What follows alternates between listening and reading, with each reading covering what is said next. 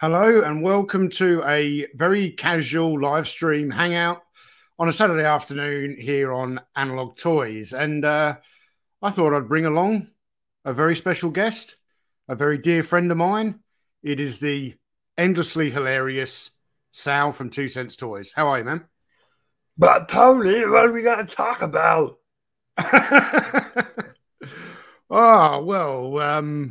We can talk about whatever we want, Sal. Anything we want to talk about. I will say hello to all the people in the chat. So we've got Go Figure, Broken Wolf, Bile, Jeff Morris, the Canuck, Kieran Ball, Gojatron.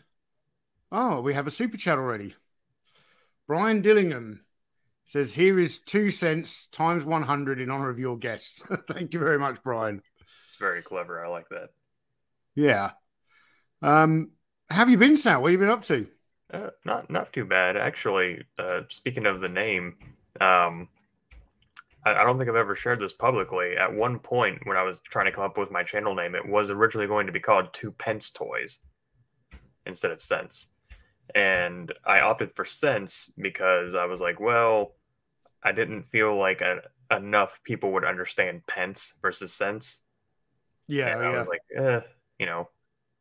I just decided to go with that. But no, I've been all right. I've been working a lot. For those that follow the channel, they'll notice I haven't posted anything in 10 days, and that's not going to change anytime soon. It's going to be a minute before I can start posting again. I've been at work pretty much solid for the last couple of weeks, so enjoying a nice night off so far, knock on wood. So yeah, well, unless you're here from work in the next 27 minutes, you're pretty much good. Ideally, yeah. So, even though the last time I had a night off, I was like, oh good, I'm in the clear. I'm good, because I work night shift, for those that don't know. I'm like, all right, I'm all set. I'm cruising. And then about an hour later I got a phone call and I was like, gosh, crap. I'm like, oh yeah. I'm like, you need me to come into work, which is weird that they would call me after shift starts. And like, oh yeah, you got to come in and work tomorrow for day shift. I'm like, all right, that's a big cup of F me. So I'm going to take some sleeping meds and go back to bed, I guess. Yeah.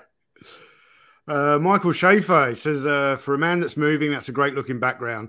Michael, I actually set this up yesterday because, a couple of reasons. I knew before I move, I've still got to do, 3 POA next weekend. I'll be doing from this house.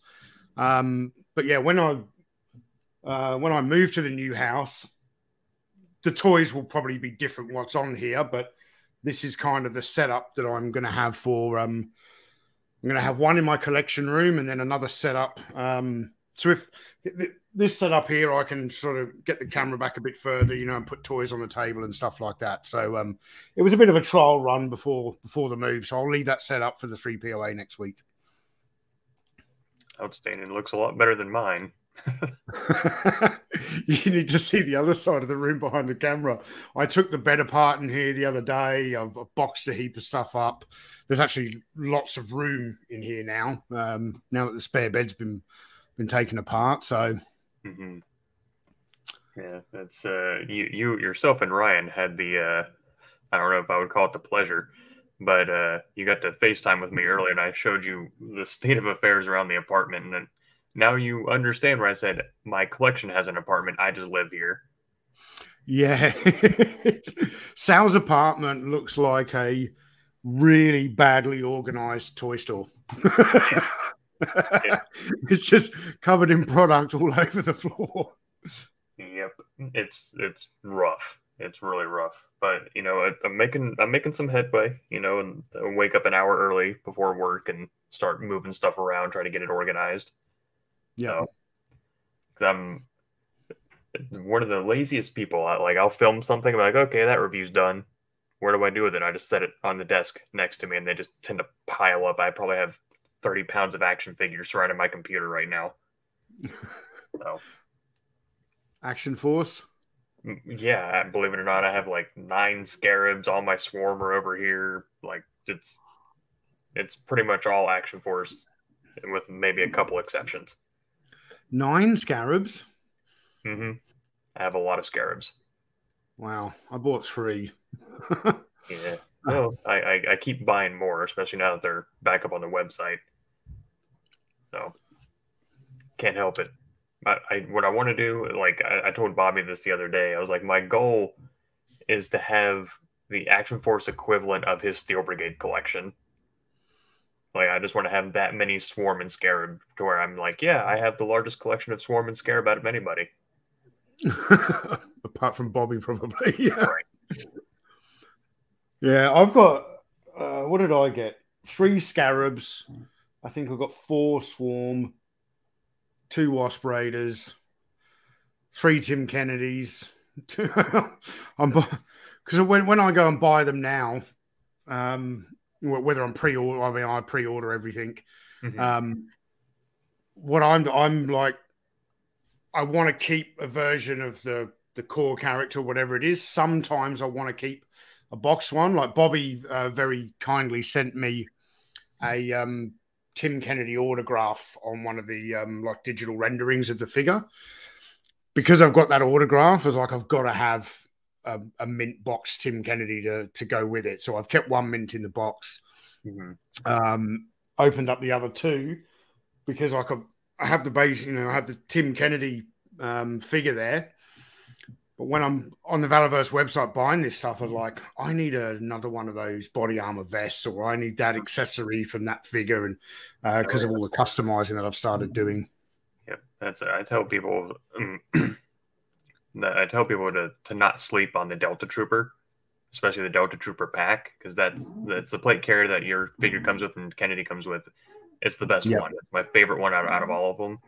And you'll have to apologize for my neighbors above me who are continuously making noise. So I don't know what they're doing right now.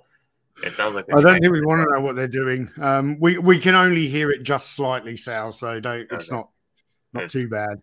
It's really loud on my end. So hopefully they're leaving soon. But no, that plate carrier is my favorite one, and so for every 1 Delta Trooper I bought 2 weapons packs for him. So I think I have like 12 of those weapons packs coming or something. But, yeah, I bought I think I got 4 figures and 6 of the gear packs and a couple of the weapons packs. I was going to get more of them. I am really excited about the Delta Troopers. Mm-hmm. And I'm thinking, I know Bobby is going to do a Desert Trooper at some point. Series 4, I think he's... I don't think that's a secret. I'm sure he said that before. So I'm hanging on for the Desert Trooper because I've got to fill this vehicle here. That's for the Sergeant Porter version 2 in there at the moment. Mm-hmm. Matt Cropsey, thank you for the super chat. Says, hey Tony, do you collect Hot Wheels at all? No, I'm not. I've never even really been a car guy. I'm not that into. A part of me wishes that the human race would go back to riding horses. I think, I do have a handful of die-cast vehicles in the collection. A lot of things have been donated. Of course, I've got a number of Batmobiles and stuff, but none of them are Hot Wheels or anything like that. So, I was never I went through a Hot Wheel phase when I was in the 2nd grade. Well, they weren't, to me, very much like Leonard. The core is G.I. Joe to me because it's the same thing. I don't know if they were Hot Wheel licensed, but they were just the cars. And you can get a tray of them for $20, and you get 15 cars or something when I was a kid. And my dad, incidentally, was a Matchbox kid when he was younger. And he had, I don't know when they came out, but he had it already. He didn't go and buy it, but he had the orange tracks with the loop-the-loops and all that kind of stuff. And so we kind of went through a phase in that, and that's kind of the extent. Because I'm not a car guy either. I know what pedal makes it go and what pedal makes it stop. And I oil every once in a while, and that's about it. My brother was always the car guy. So, Wes Robinson, thank you for the super chat. He says, glad to finally make another live stream. Great to see you, Tony, and to hear you, Sal. It's always great to hear Sal. Me and Sal talk every day. Well, we do. Message at least, anyway. Right. And I've got such a bad habit of, you call it pocket dialing or butt dialing. We've got this group chat with me, Bobby, Ryan, Sal, and Michael French. And I'm horrendous for sticking my phone in my pocket and accidentally dialing a video chat. So I called the guys this morning. Well, this morning for me anyway, I called when I woke, and I have to send them a message beforehand and go, "This isn't a butt dial. I am actually trying to call it," so they know the difference. I affectionately refer to it as Tony's booty call. Yeah. You're my booty call, Sal. Yeah. I always answer. So you do. Ryan's pretty good as well at answering. I've had many discussions with Tony's butt. Tony Horton says, "Hey Tony, what's been the hardest toy for you to find since you've been collecting?" There's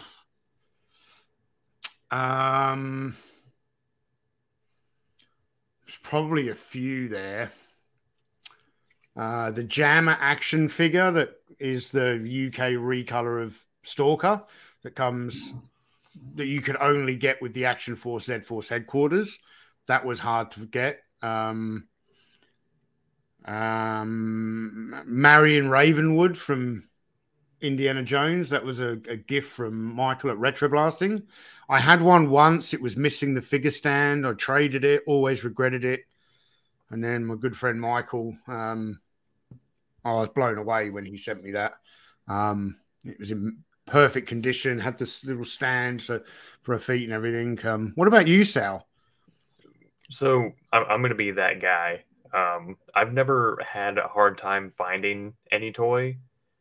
I've had a difficult time finding toys that I'm willing to pay the price. Yeah. Because like when people like Yak Face is one that people talk about a lot, or Blue Snaggletooth, it's like they're not hard to find. They're just expensive. But usually modern stuff is hard to find. Like when it's kind of fresh off the press, so to speak, it's hard to find unless you want to pay double retail for it. And then if you end up not finding it, because it's a gamble we all make. You know, do we want to buy? You know, will I see this figure in stores? Will I see it cheaper later? I don't know. Let me sit on it and kind of wait, and then the price goes up and up and up and up and up. So yeah. But I don't know. I pretty much keep my expectations low when it comes to vintage. Because I'm like, well, if I find it, I find it. If I don't, I don't. Yeah. And I keep my grails realistic, like things I know I can find. Like right now, one of the things I'm after is the bivouac. But and it's not hard to find. It's just like, I don't want to. I'd rather buy it from a person rather than have it shipped. One of the things I'm after that's getting difficult to find is the Night Force Spirit, the UK exclusive. Because he's got that kind of black and red color scheme, and I think it makes him look really cool. But being a UK exclusive and kind of expensive, I guess, it's kind of like, do I really want it? Not for that price. So. Yeah, when I was sort of trying to answer this question, I had that same thing going around in my head because, you know, yeah, with Jammer, like it wasn't actually hard to find. Now that it was on eBay, I just had to prepare myself to spend $400 on one 3 3/4 inch figure. That's a lot of money. So I suppose when it comes to really rare stuff, okay. Here's the answer to the question. The hardest thing for me to get is my mint in sealed box Action Man Missile Assault outfit. It's the very last outfit they ever made for the line, a line that ran for 18 years. It had a very, very short production run. Loose examples go for an absolute fortune. Mint in box examples, God knows. And when I was filming the Story of Action Man documentary in England a number of years ago, and I was interviewing all the people from Palatoy, Bob Breakin and Brian Turner brought some stuff from their house, Action Man stuff, to kind of set up on the table where they could sit next to it for the interviews. And one of the things that Bob Breakin had was this mint and seal box Missile Assault. and I acquired it from him several years later. That was definitely. I only know of 3 known to exist. There might be more, but in sealed box, only 3. When that Desert Rat, that collectors tell me that there's only 6 carded examples known of in collections around the world. So, good Lord, yeah, that was hard to get because that popped up on a Facebook toy group. But initially, the guy didn't want to ship it to Australia. He was too concerned about sending something that expensive overseas. And but thank God we were able to come to an agreement and go from there. So that's there have been hard things. I wouldn't say hard things to find necessarily, but like I have a well, all right then. Sorry, neighbors being loud. I don't know if they're howling or what's going on now, but I like prototypes quite a bit, and there have been some difficult ones to acquire, I guess, but that's probably it. Yeah. Wes Robinson, thank you for the super chat. It says, piggybacking on that question, what was your best favorite acquisition? Ooh. I could probably give you one from like every different toy line I collect. Like, I loved acquiring the Desert Convoy truck from the Indiana Jones line. I loved acquiring the Robo Skull from Action Force. I loved acquiring this guy, the original Action Man Desert Rat, long before I ever knew I was going to become Desert Rat. I've probably had that in the collection for 20 years. I probably had that. Yeah, a lot of favorite acquisitions. And you, Sal? Oh Lord, where to start? Recently, one of my favorite things to acquire, which Matt Swafford helped me do, was my Cobra Bug. Yeah. I get it. I know why people don't like it. I can look at it and see why people don't like it. But I love that thing so much. Did you have it as a kid? No. I didn't really know it existed until it's been a number of years now, but it was one of those, like, when I find vintage toys, especially things that existed prior to me existing, I can look at them and know I would like it. Like if I had been, alive and aware, I would have desired that Cobra Bug really badly.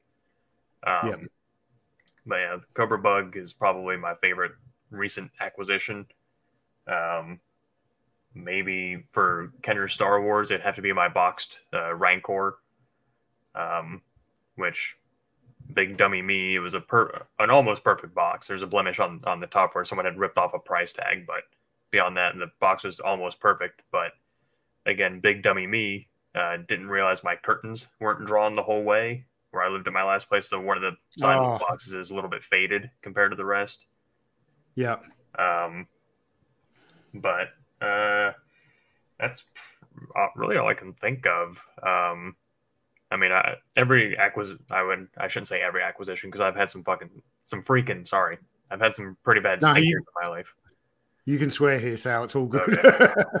But I've had some pretty awful stinkers in my time, especially buying some of these modern stuffs. But most everything, I'm happy to own it, especially when that serotonin hits and I'm all happy. Like when I got the Legacy Falcon, I was all excited for it, and now it just sits on my floor because I can't put it anywhere.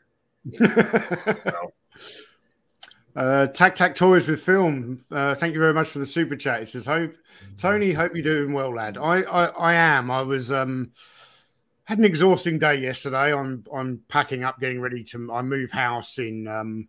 I get the keys to the house next week, but I actually move the week after. So I'll be moving bits and pieces. And then we move just before Easter weekend. So.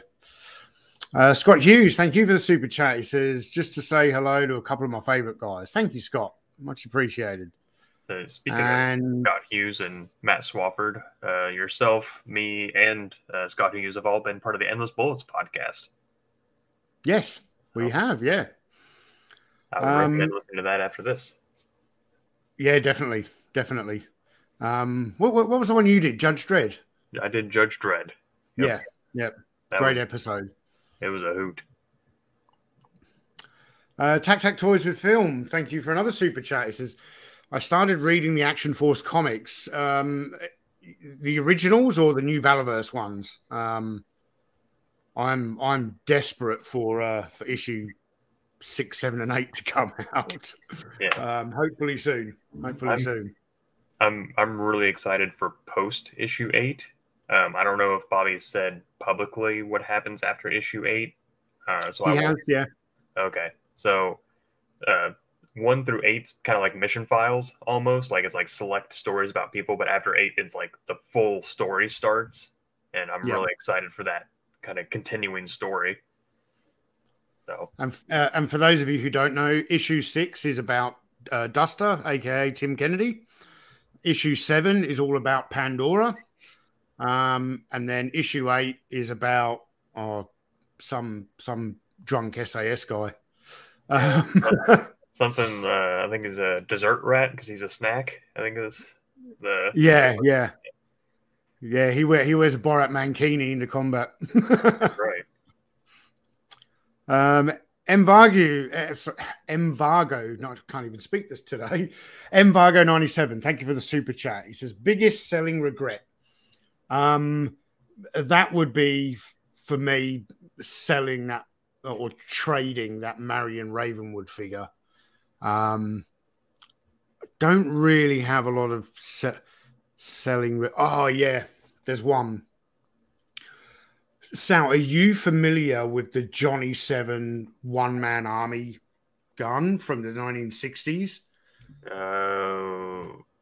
If I saw a picture, I'd probably recognize it, but the name doesn't spark anything. All right, why don't you answer that question, if your biggest selling regret, and I'll pull this up. I regret selling years of my life to the U.S. government. No, pretty much, like, for those that don't know, I'm on what I call Collection 3 at the moment, because I consider Collection 1 all the stuff I had from when I was a kid to my teenage years. That the vast majority of it went into a yard sale when it wasn't supposed to, and it went away. Now I started Collection 2, which I was pure vintage. I only did vintage Star Wars and like the Toy Biz X-Men from the 90s. Like I really didn't. I was very specific in what I was getting.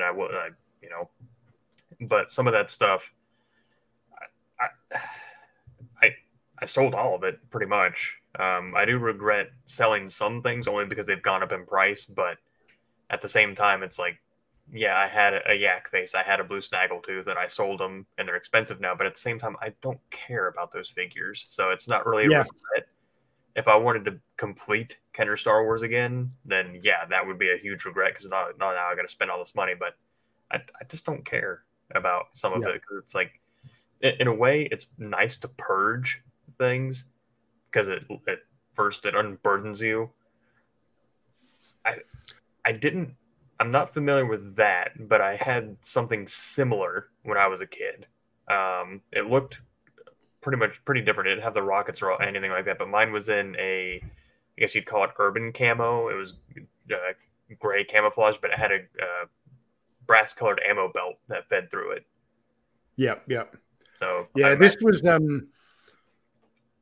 1960s. I want to say it was Topper Toys or someone who made it. This was released in the UK as well, different manufacturer. Very, very hard to come by today in this kind of condition. And I used to own it in this kind of condition with the box.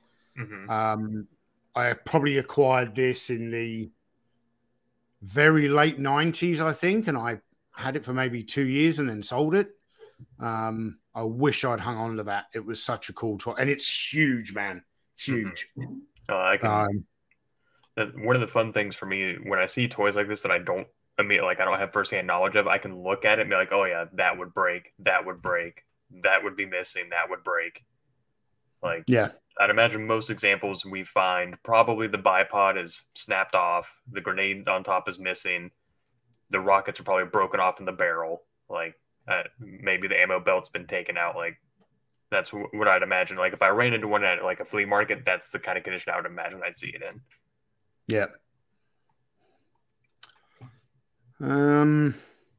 Just trying to catch up with the chat again now. Where am I going here? What's your biggest selling regret, Tony? You kind of took yourself off when you were pulling up the photo. Did you have that Johnny? Yeah. Okay. Yeah. I didn't have it as a kid, but I acquired it as a collector in the late 90s. But I was, in my early 20s. It's like in your early 20s, you've never got 2 cents to rub together or 2 pence. And in most cases, so I'm trying to be a toy collector who's broke, and I would come across stuff like that. And then as soon as I got offered some nice Action Man stuff, I would trade any. My Lone Ranger collection, my $6 Million Man collection, it's the second time I've owned these collections because I acquired all of that stuff in the 90s and then traded it for Action Man stuff.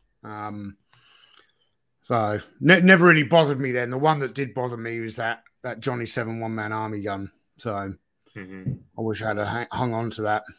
Yeah.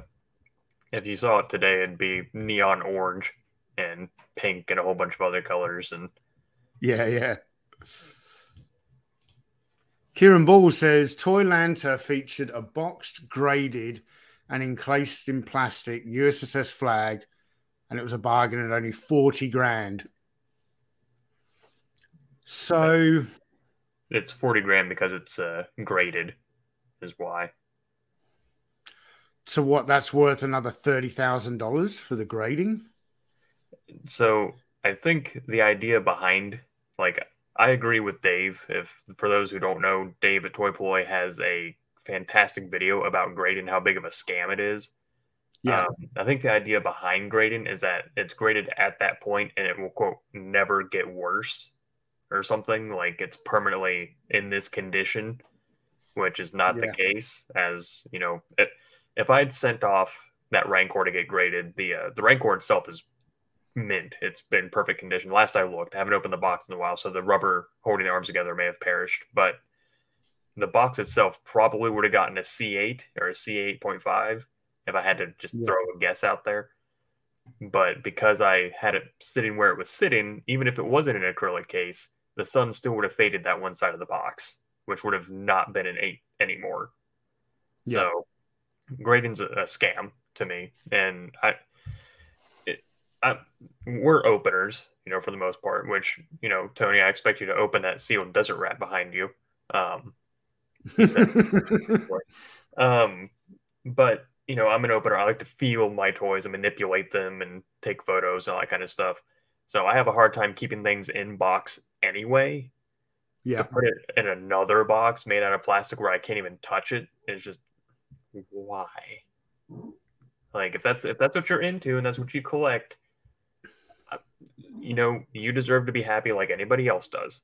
Not saying that you're dumb for buying that kind of stuff. It's just not my bag, and go with God.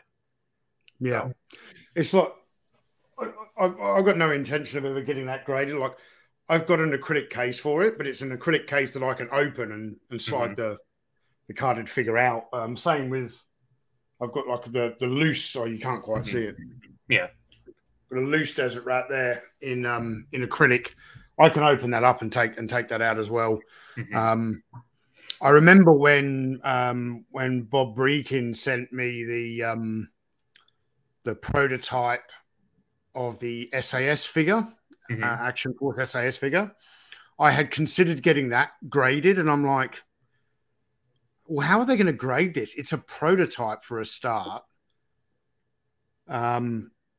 I don't know. Like I understand grading when it comes to coins, comics, or take comics, for example, okay?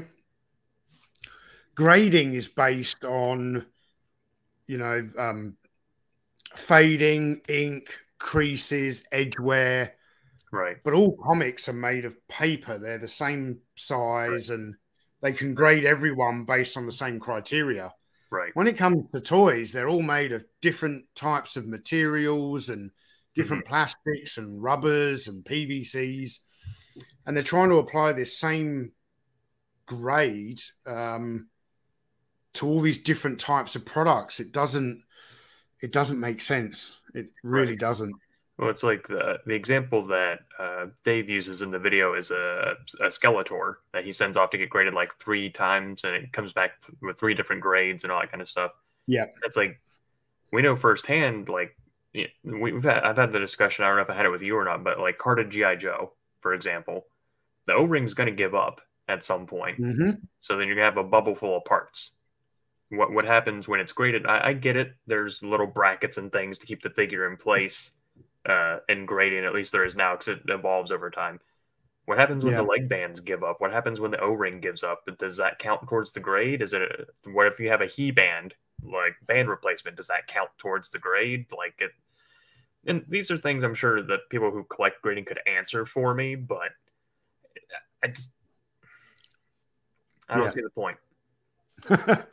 I remember seeing a guy on a, I don't know what Facebook toy group. He was a graded collector, right? He had this acrylic sealed graded Kenner large size Chewbacca. So, 1978. And I log on to Facebook one morning, and this guy is completely losing his shit because Chewie's arm fell off inside the box.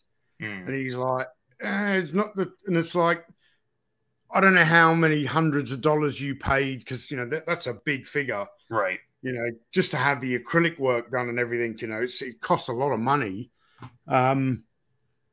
If that was me, because if in fact I had a sealed, never before opened Action Man Frogman, which is, there's no window, it's in a solid box with artwork. Right. Again, that came from Bob Breakin.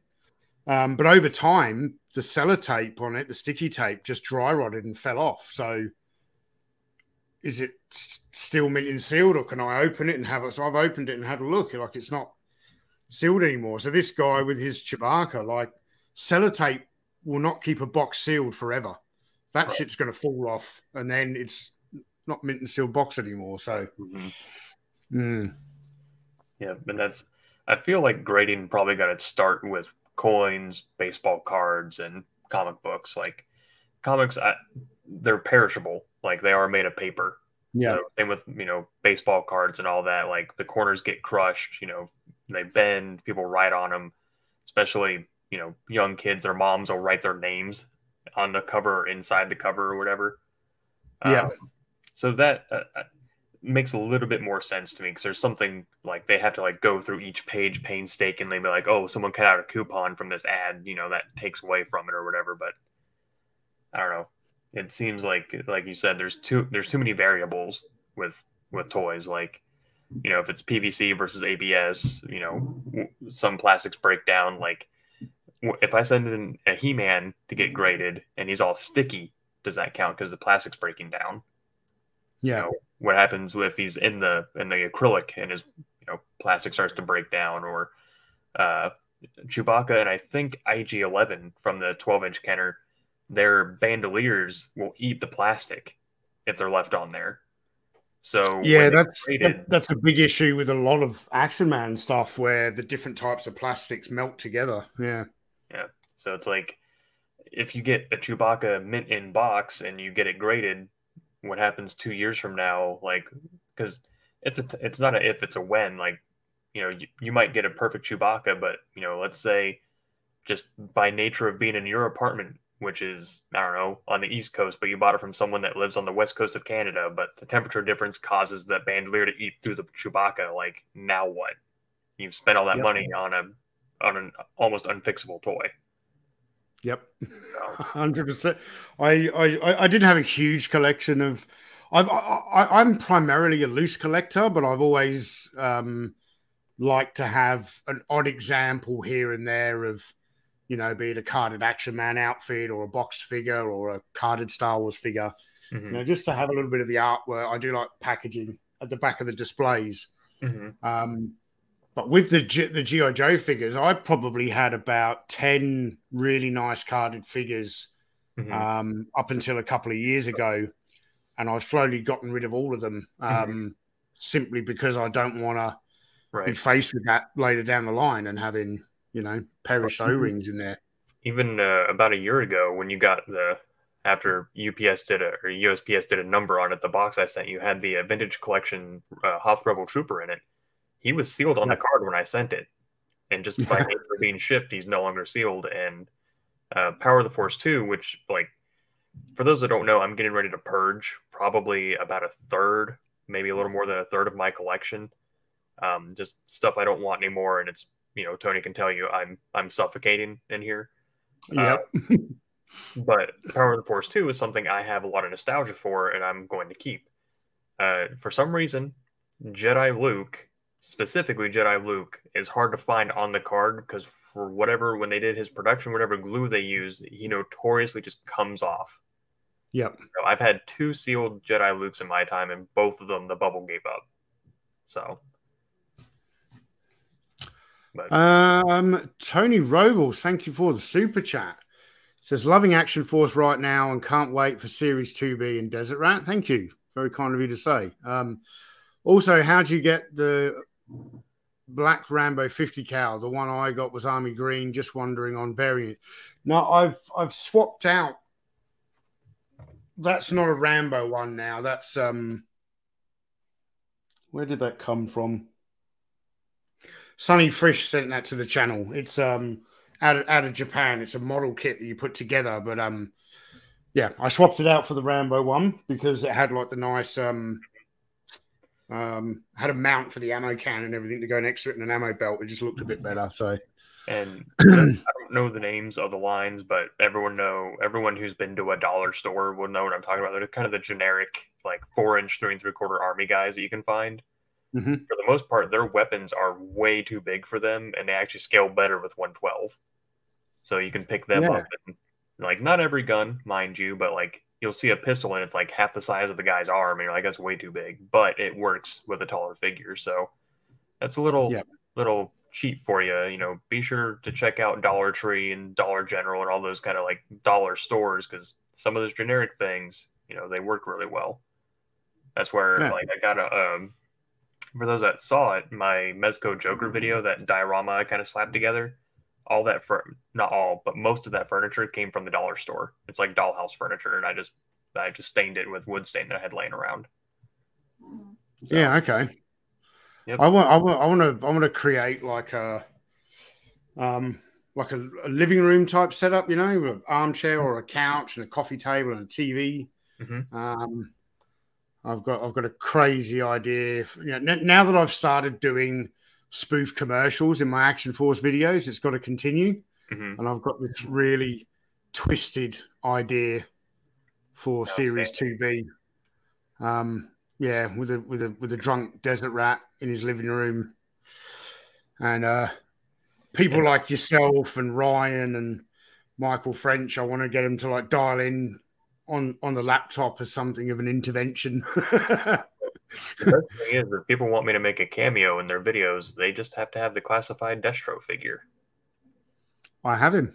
Yeah, because for those that, I mean, if you're friends with me on Facebook, you know I use Destro as my avatar, I guess, on pretty much everything. So, yeah, because what's not to like about Destro? But there was a question. Oh, go ahead. Is that the question? I'm just trying to catch up with the chat here. Yeah, that's the one. Tony and Sal, when can I have either of you on? Tons of fun to do the toy talky thing. I promise not to bring up Lego. Jeff McElway, do you have your own YouTube channel or? I think he does. The name escapes me. I know I'm subscribed to it, but the name escapes me. But pop the name in the chat, Jeff, and we'll have a look. See, that's like I don't mind Lego. Like I had Lego growing up. Yeah, but Like it's just I agree with yourself and Michael. Lego is separate from toys because it's like a whole. Oh yeah, he says the name is his name. I knew that. Like I don't know where my brain is soup at the moment. It's been overworked. Like when you're at work so much and all you do is dream about work all the time, and it's always like worst case scenario dreams about work. I think they might call that something, but that's pretty much like I go to work, I get off work, I go to sleep, and then I dream about being at work, and then I get up and go back to work. It's wonderful. But no, it's a separate thing. Like there are some people who collect both. I don't know how. Yeah, I don't know how. Like I buy Lego for the channel, like when I do solo live streams, only because I don't think people want to see my icon flashing. I want to give them something to look at. So I buy Lego sets, I put them together, and then usually I just box them up, and I send them off to Ryan's son. So because he likes Lego. But I mean, whenever I'm in a toy store, I will always take a look down the Lego aisle as well. You actually pick up a few movie spoilers quite often doing that because Lego will often, put characters in Lego sets for upcoming movies, and you don't even know the character's going to appear and stuff like that. So, which not to let the cat out of any kind of bag or anything, but there is a panel coming up for Iconicon where we're going to talk about movies and action figure tie-ins, and at least growing up in the 90s, they kind of had the opposite. Like they would release figures and toy sets and all that, but they seldom had anything to do with the movie. Yep. Like the biggest one I remember was when episode 1 was coming out. They had a Qui-Gon Jinn, and I think it's called a gopherfish. Is that what it's called? The thing that bites onto the ship that they're on. It was a set with the gopherfish and Qui-Gon, but he had like a breathing apparatus, like a spear or something like that to fight it. And I was like, oh, that's not in the movie. No. So you've heard the news that Sectars is making a comeback. It is. I heard. It's is it Nasile? Nasil? I don't know how it's said. Me neither. I've never heard of it before. I know Dave Vonner either spearheads that company or he works for that company, but they're also behind the Toys That Made Us. I think there's some connection there. Okay. But Dave Vonner used to work for Mattel and Toy Biz, or might still work for Mattel. I'm not sure. Yeah. But yeah, Sectars is coming back, unfortunately. Yeah. And for me. You say again?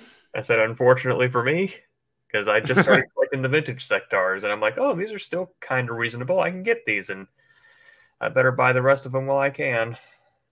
Yeah, Matt Swafford picks up quite a few of them, and I've often been tempted. It's the original Sectars. For those who don't know, it came out the year before the Coleco Rambo toy line. It was kind of a sci-fi fantasy kind of crossover where all of the characters rode giant insects, and you could often use put your hand inside it as a puppet to use crawl around with a tarantula and thing like that. It's a really underrated 80s toy line. The design of the figures was copied pretty much for Rambo. So the reason the Rambo figures are kind of articulated the way they are is because of Sectars. Now, what I'm wondering is, are they going to be doing the big creatures and everything, or is it going to be like so many modern toy lines today where take G.I. Joe Classifieds? What if we had 2 vehicles in that whole line? Yeah, and they're motorcycles. Yeah, so the Cobra Coil motorcycle with Baroness, and then the Ram motorcycle with Breaker, which I've actually got up here. I won't get it now, but G.I. Joe, A Real American Hero was as much about the vehicles as it was the characters. I've had a number of people ask me recently, when I say recently, over the last couple of years, wouldn't it be cool if they did a 6-inch range of mask figures? And I'm like, no, that won't sell because no one gives a crap about Brad Turner. They care about the Rhino, the Condor, Thunderhawk, Jackhammer. Right. I can't remember the names of half of the drive. You know, obviously I know Matt Tracker and that's the only one I know. Matt Tracker, Miles Mayhem, Bruce Sato. That's probably all I can remember off the top of my head. You know, it was all about the vehicles. Right. What? Michael Schaefer. See, here's me. I've been waffling on for several minutes, and Michael's just basically summed up what I'm trying to say. 6-inch mask is idiotic. Absolutely. Absolutely is. That's the so there's a couple things. One, to prove a point further, like I'm the dumb that has them, but it's like they make pilots for like the AT-AT in the Black Series, and we're never gonna have a 6-inch scale AT-AT ever. So, but it's now I just have like a random pilot who just hangs out. With sectars, like they're, I guess 8-inch scale is like the closest thing because they're a little bit bigger than 7, but I guess they're kind of Mego sized. If they just do this insects in the same, like if they just keep everything the same, they could do it because they don't really take up that much room. But at the same time, Gotatron brought up a good point. That Nasil is also doing RoboForce. They brought them back, and they're $50 a piece. So, if that's anything to go off of, like now the RoboForce, they're like 100% like redesigned characters, though. They're not like the tubes with arms and suction cups. Like they're completely new character designs. It looks like. Oh, okay. Like the only thing I know about RoboForce is what I saw in the retroblasting videos. Right, which is the suction cup that gets sticky over time. Which my Legacy Collection AT-AT, the Toys R Us exclusive one, so it's the indoor AT-AT. The only difference being that it has mud on its feet instead of snow. The rubber chrome thing around its neck is already sticky and gummy and gross. So, you know. Toy Connections, Ken, how are you? He says better late than never. I wanted to give Ken a shout out here because I'm going to be recording with him later on this evening for those of you in America. Myself and Ryan will be joining Ken on the Sergeant Slaughterhouse. It's not a live stream. It's pre-recorded and posted later, but Ken, looking forward to hanging out with you later today, mate. Jeremy Jernigan, thank you for the super chat. He says, Sectar's coming back is fantastic news, but if they're not willing to produce the puppets, I'll have to pass. Yeah, I wonder if they'll even make them puppets. Like, to me, it seems silly to bring back like the glove part.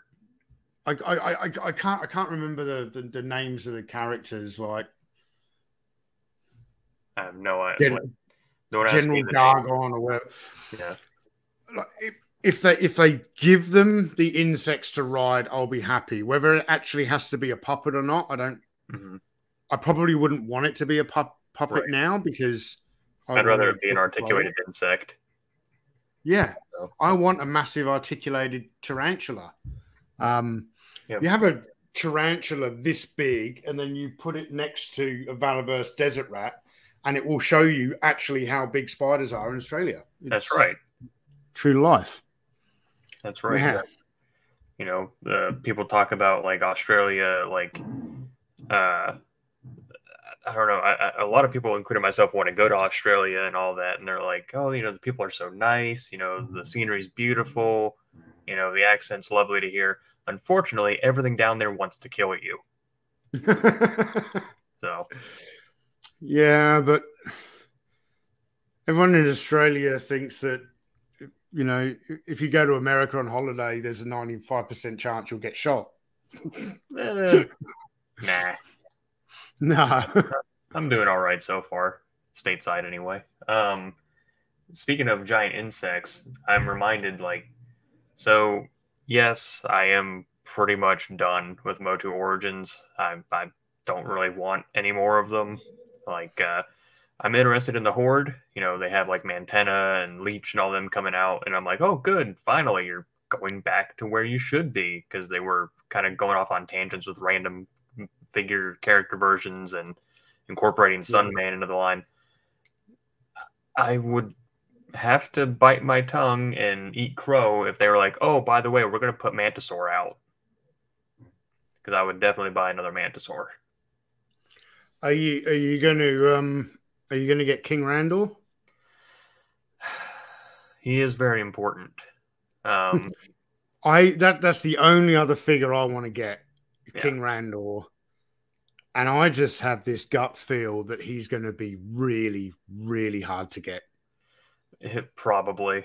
I'm amazed that it's taken them this long to do him, because it's like when you start looking at Motu as not as characters but as parts, you start looking at like, okay, this part is reused from this person, yada yada. Like you see how they kind of got put together, and you look at King Randor, and it's like they've had everything they need to make him except for the head for the better part of a year. I know Jitsu just came out and they share the same armor, but they used the thing that's really kind of bothering me is the Motu WWE line existed concurrently. Like they've canceled that line now. It's taken on some other name. I think now it's just Motu body style versions of the wrestlers themselves. They're not crossing anymore. But they were using the Motu Classic molds for a lot of their weapons and armor. And it's like, if those armor molds fit the Motu Origins, like, what are you waiting on? Like, they had it already. So it's like, I don't know. I don't know logistics behind all that. I don't know about, like, their grand plan. Maybe they're like, oh, we want to, make people wait or whatever. Because if you flood the market too quickly with too much, then that's how things don't sell. Because people have limited resources, limited finances. They can't just go buy 100 figures all at once. But it's like, when you got the stuff to make them already, like, why are you wasting money doing Lords of Power? So yeah, and those recent announcements were just terrible. They're doing like they're bringing knockoff figures into Motu Origin, like, right. And I get it. Like, I understand, like, the Motu community's, like, significance with Sunman. Like, I get why it exists and why it's, like, such a big deal that it's being included officially into Motu. But at the same time, I didn't really have an issue with Sunman. There was a couple of other figures the other day.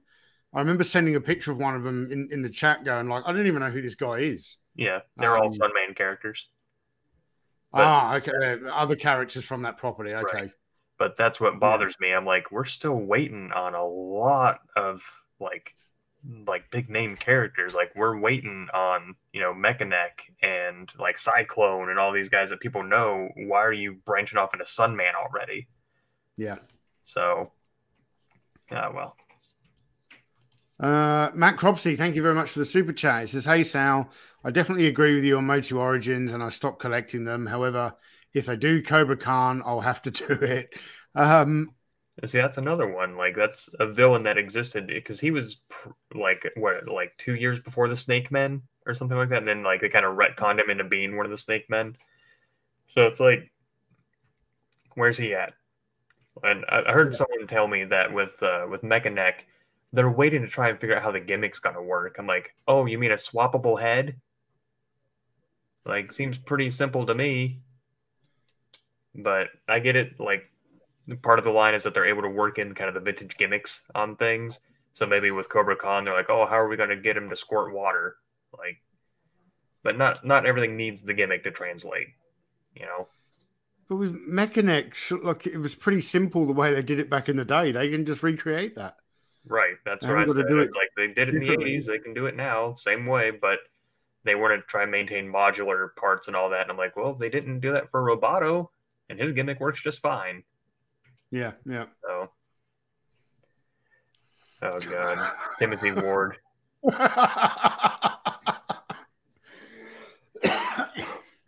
Oh yeah.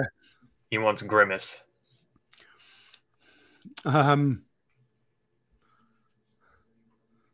Yeah.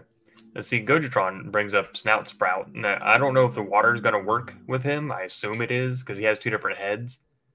Yeah. But, I don't know. I don't get it. Like,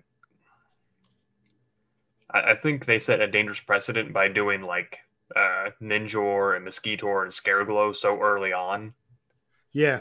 So it's like, okay, so they're not going to just start with the first and kind of work their way through it. They're just going to pick and choose. So now it's kind of looking like, so these other characters that were kind of mainstays in the line, you guys just don't care about, I guess.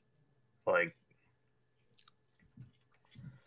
the first Black Series figures I ever purchased, which started to send me down a bit of a rabbit hole of collecting modern toys. You know, that was the first sort of modern toys I'd bought in a long, long time. Is because, and I did a video about them, and it was the Empire Strikes Back wave from a couple of years ago, where you had Bespin Han, Hoth Leia, Bespin Luke, Yoda, and then randomly an AT-AT driver. So they're all Empire Strikes Back, and I've never been able to get my head around why toy companies will bring out a wave of figures, 4 or 5 figures. If you bring out a wave of Black Series and they're all the Bespin heroes, I'll buy the whole wave. But when it's like half of them are Bespin, one of them's Hoth, one of them's somewhere else, it doesn't make sense. And it's the same thing that's going on now with classifieds. I know people have preferences to different eras, and I'm not knocking the figures. Like, just lately, they've been getting very, very good. But it's all over the place. Like, you've got Spirit and Breaker around the same time that you're getting an Alley Viper. It's right. You know, I think they should go through in waves and go, this wave, 1982. That doesn't mean that's the end of it. You know, they can come back to it later, but then do an 83 wave and an 84 wave. You know, where you get you can collect a whole wave and they make sense. They go together. Right. Well, it's like they're doing Python Patrol already, and they started doing Tiger. Like their first Outback was Tiger Force Outback. And it's like so I have it on good authority from firsthand people. I shouldn't say firsthand because it's secondhand knowledge that I'm getting, but it's firsthand knowledge from them. That the people behind the classified team legitimately don't know what they're doing. Like, and it's not like, oh, they're so dumb, but it's like it's seriously, the people that are running it don't know G.I. Joe. Like, they're learning all of it on the fly. So I think maybe what they're doing is they're like, oh, who's expensive on eBay right now? Like Tiger Force Outback. There's another one that, like, because he has the tiger on his shirt, oh, it's missing a whisker, so that's $100 cheaper than, you know. But it's, I don't get it. Like, you know, again, not to let the cat out of the bag, but one of my videos for Iconicon this year has to deal with G.I. Joe specifically. And all I'm going to say is that if you don't like the 90s Joes, that's fine. But if you like Python Patrol or Tiger Force, you and I are going to have some words. So. Yeah. I mean, I can see it from the business point of view. They're able to give Target or Walmart, whoever it is, the store exclusive. Right. Knowing that, you know, in 6 months down the line, they can do a general release of the original figure, which is why I'm really interested in getting Outback. I really like the look of, and we've only seen the digital render, but I really like the look of the Tiger Force Recondo. But I'm going to wait for an original version Recondo because I know it's going to come, and I need that. I need that head with the Australian hat. Right. Yeah. We'll get him eventually, and if we don't, then that just kind of further proves that they don't know what they're doing. That all being said, I prefer Outback's white beard and white hair compared to the red hair. For some reason, I like that look of him. So I do. It would, you know. But I'd rather see that go and head. get the Tiger Force one just to keep the head, but you know. Right. Who knows? Now, I'm someone who famously, I made a 3-part video series on my history of G.I. Joe, basically so I could just dunk on classified. And I stand by what I said in that video. because back then they still had the gold shin pads and the tuning fork guns and the Nerf guns and all that. Now they've made a lot of strides in the right direction. Yeah. I'm very excited to get Spirit when he shows up. I'm excited for this Storm Shadow because people seem to forget we are getting a Storm Shadow. Finally, like a good looking Storm Shadow, not the Blizzard version or whatever that was. People seem to forget when Classified Wave 1 had dropped, they announced a Storm Shadow, but he had a sleeve tattoo. And they'd never released that version. Did he? Did they? Mm-hmm. Yeah, back what when they what kind released, of sleeve tattoo? It was like a Chinese, Japanese red dragon that went down his arm.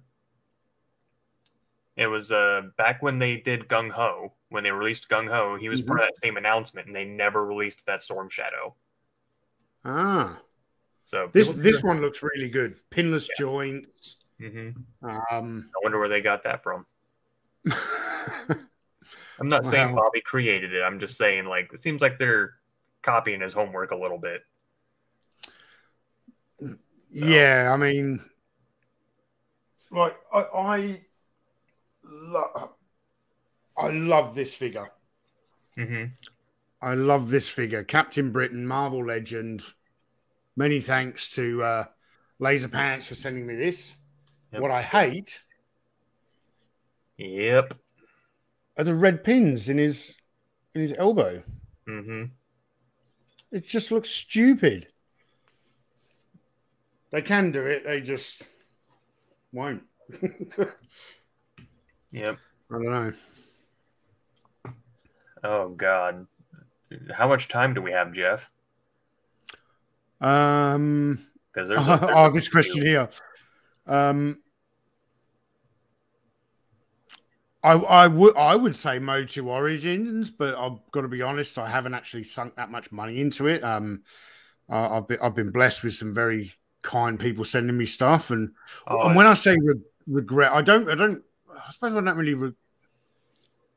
I had very, very high hopes for the line. I did a very complimentary video on the first couple of waves of Motu Origins, but since then it's gone the way of a lot of other toy lines with distribution issues and people can't get things. I've already decided that when I move into the new house, I'm going to keep my Castle Grayskull and my Snake Mount. I'm going to keep my vintage Motu, but I'm not going to display the vintage Motu. I'm going to keep the vintage castle on display with the Origins figures because they just display better.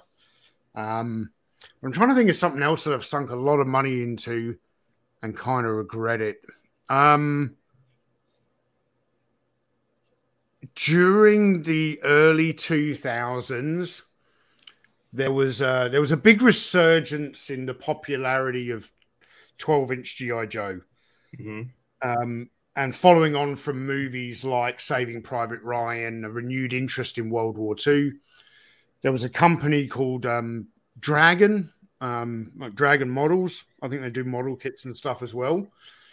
They started a range of 12-inch World War II soldiers, lots of different German uniforms, American uniforms. And for a while there, man, I was buying tons and tons of that stuff.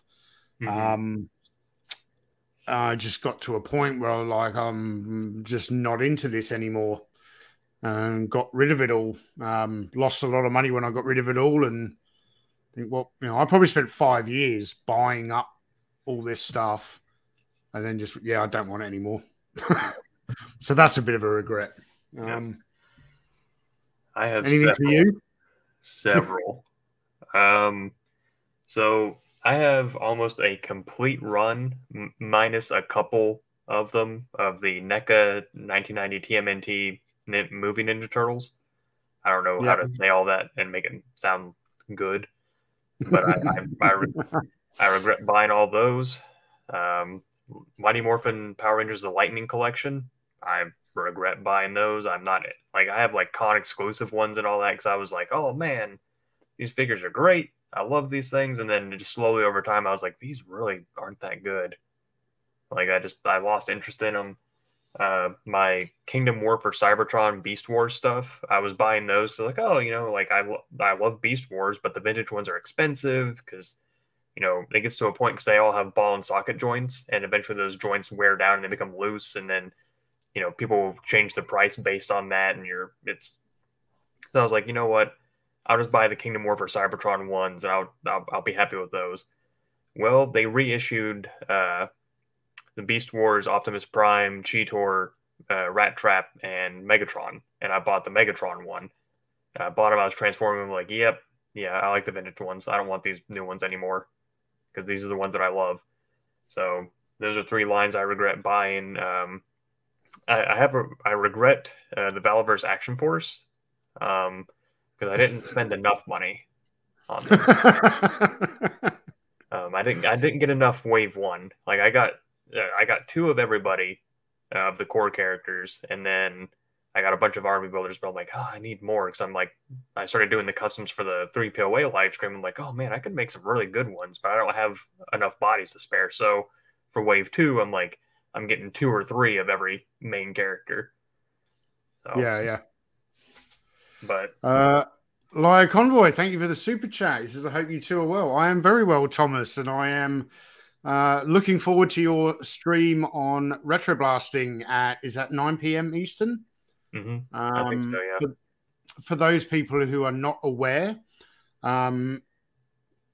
this stream is being hosted on Retroblasting, but Michael French will not be on the stream. It's going to be hosted by Liar Convoy, where through a Discord account, you can phone in and ask questions of the owner of Fan Strike Back and the sculptor of the Bantha. Obviously, there's been a lot of things going on in the collecting space around the Fan Strike Back Bantha.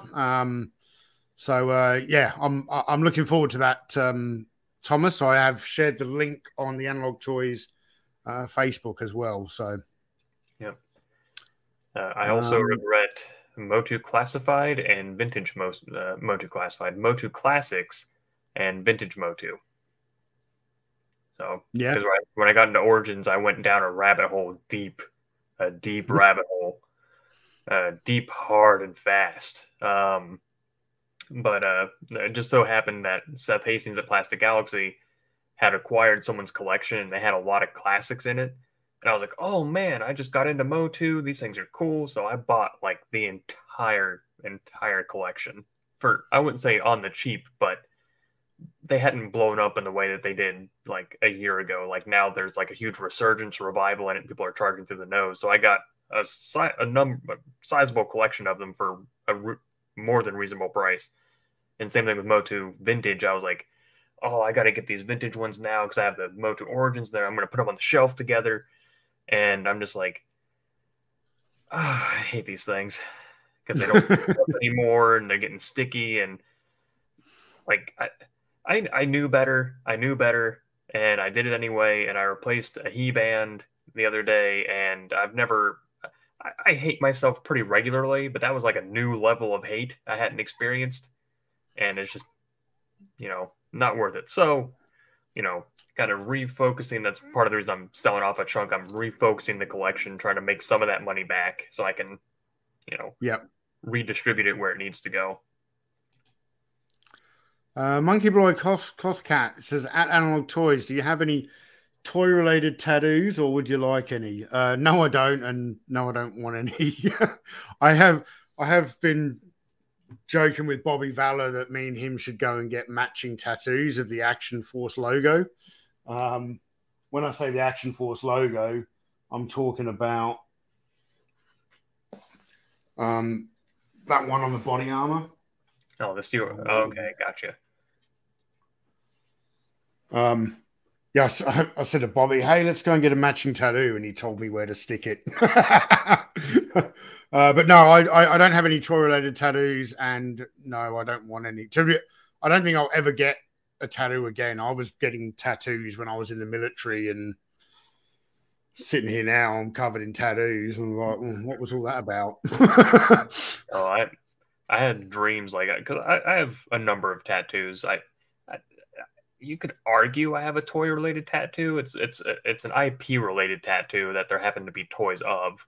It's a Star Wars tattoo, but I was getting tattoos there for a while, and I was like, oh, they're expensive, but if you do cost over time, if you get them in your 20s and you have them for the rest of your life, you spent less than a penny a day.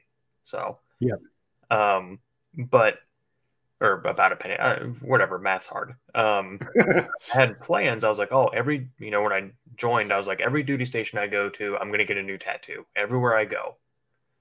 And I didn't do that. So I'm like, I'm pretty far behind on that promise I made to myself. So I can remember making a similar pact with myself when I was in the Australian Army. It was everywhere I was going to go, I was going to get a tattoo, and I probably kept that up for maybe 3 years. Mm-hmm. That was it. Yeah, well, it didn't help. One of the first places I went, tattoos are illegal. Like it's illegal to get them and all that kind of stuff. So there's a black market you can go to. Like you don't physically go to a black market, but there is an underground tattoo network there. But it was very, very shoddy. It was like some of the guys were really good, some of the guys were only good sometimes, and it's like, who else are you going to go to? And I was like, oh, I don't want to get this piece of shit, prison poke tattoo that looks bad just because of this promise. So, but yeah, oh well. Brian Dillingham, thank you for the super chat. He says, where is the best place to get diorama supplies? The floor of my apartment. Hold on. So actually, Amazon is great. I just type in like 112 dollhouse, then you can find shares and stuff. Hobby Lobby is great. Like I don't know if Michael's or Joanne Fabrics or any of those places, but Hobby Lobby has like a whole dollhouse section, and they tend to be 112 scale for like furniture and all that. Dollar General is great, but a lot of the diorama stuff I'm doing now, like if anyone watched the Tyrannid Gene Stealer, the multi-armed alien thing that I did, I made that diorama out of pink foam, and I went to the plumbing section of Home Depot and just did that with paint. Yeah. So, yeah, you've got to be inventive, and I suppose it's really dependent on what type of diorama you want to make. Like what you're talking about there, Sal, is very much for like, in a building type thing. Like, I like going to, I've got a fish tank and I've only got goldfish, but I love my goldfish. So I'm regularly going to the fish shop buying, new conditioner for the water and new food and things like that. And I always look around at the new stuff they get in. I went in there the other day and they just had this for the fish tank. Oh, nice. So I buy this. And of course, this is not for the fish tank. This is for desert wrap, because look how awesome that's going to look in some photos. So yeah, fish shop is a great place to go. But yeah, just try and be. You got to think outside of the box a little bit. Think outside of the box, yeah. So another place, eBay is great. There's tons of people out there doing 3D printed things. Like I bought, I showed them to Tony, those orange barricade things that say like Bob's Barricades or whatever. They have like the blinking light and all that. Bought those. Another. People don't think about it, but again, you got to think outside of the box. The clearance sections in Walmart, anytime there's a major holiday, like Halloween, Christmas, all that kind of stuff, you can get all sorts of stuff. The Turbo Man video I did, he's wearing a Santa hat at the end. That Santa hat was attached to a like Santa Christmas ornament plushie thing, and it was on clearance for like $1 or whatever it was. Maybe not clearance, but it was there, and it eventually went on clearance. But I bought it for $1, and I just ripped the hat off, the hat and the beard, and stuck it on the Turbo Man for the video. Yeah. So, Tim Ward. Tim Ward says, "I'm going to get a tattoo that says I love Tim. If you do that, I'll get a tattoo that says I heart Tim." I'm going to get it as well. I'm going to get the I and the Tony on separate butt cheeks, though.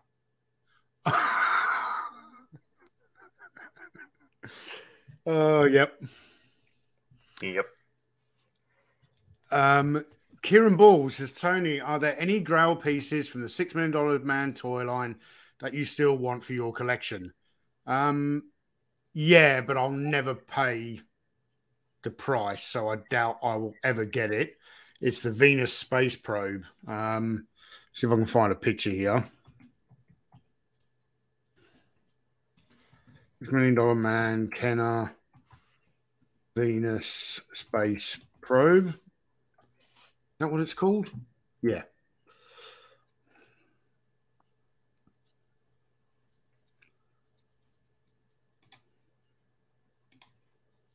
Yep.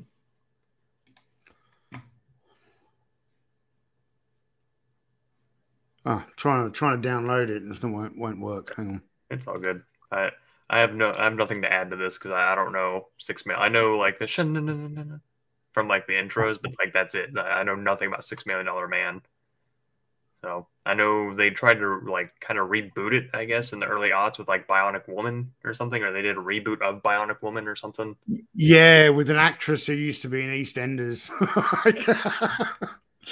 I don't have everything from the $6 Million Man toy line. I've got a lot of the stuff. I would like to get this. This is very, very hard to acquire. It's very expensive. It was in one episode. If you see it here, in the episode, it was actually much, much bigger than this. It was like the size of a Cadillac, this thing. It was like I actually think in the show it was like a Russian probe or something. I think the episode was called Death Probe. But a cool, interesting toy. But yeah. I haven't looked one up for ages. Last time I saw them on eBay, they were like $800. Well, I'm not paying that for it. Like a Dalek's cousin or something. Yeah. Trying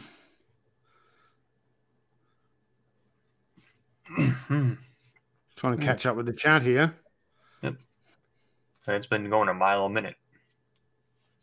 It has been busy. I need to take a pee.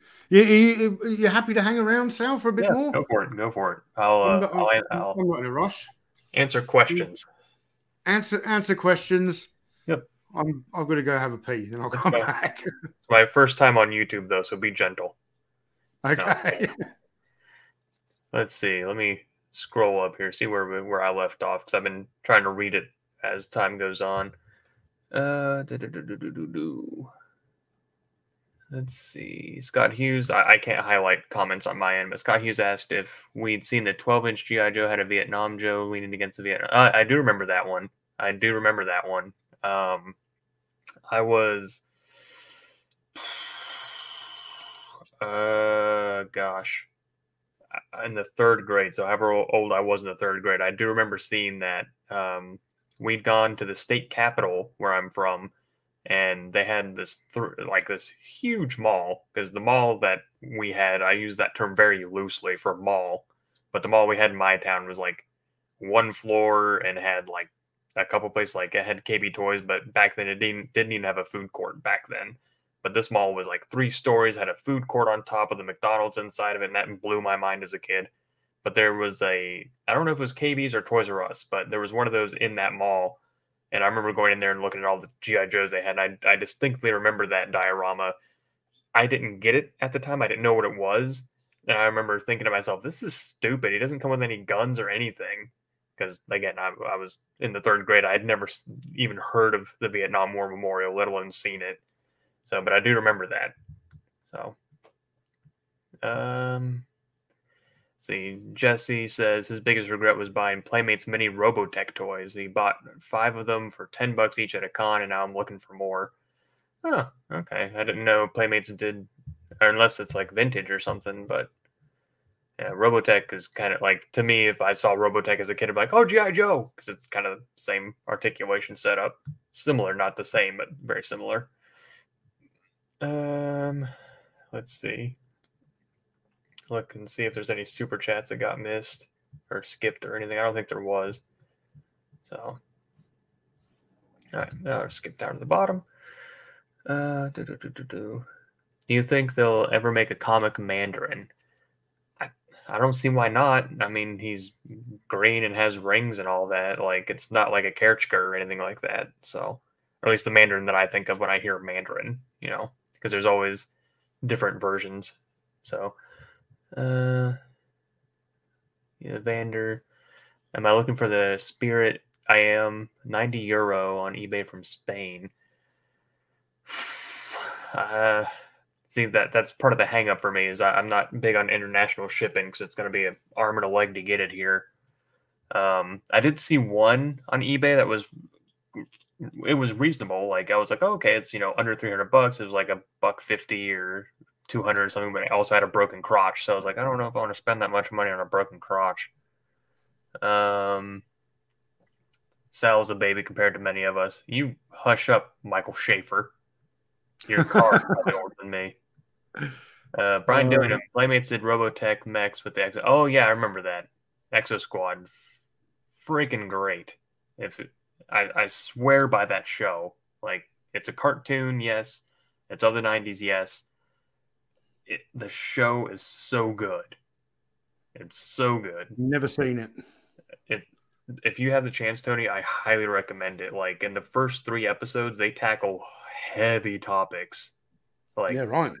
They talk like because I'm gonna muddle it like really bad, but they created a race of aliens, Neo Sapiens, to basically be slave labor for Mars, and then they revolted, rose up, and all that. And they tackle race, they tackle like corrupt politicians, they tackle a lot of really heavy topics in that show, and it's so good. And they do it in a way that's interesting and not beating you over the head with it. So, yeah, kind of like how X-Men, if those who haven't seen it, watch the X-Men animated series. It's fantastic. It is. And they cover like the AIDS crisis, they cover, racism and bigotry, but they do it in a way that's interesting without like being, we're talking about AIDS.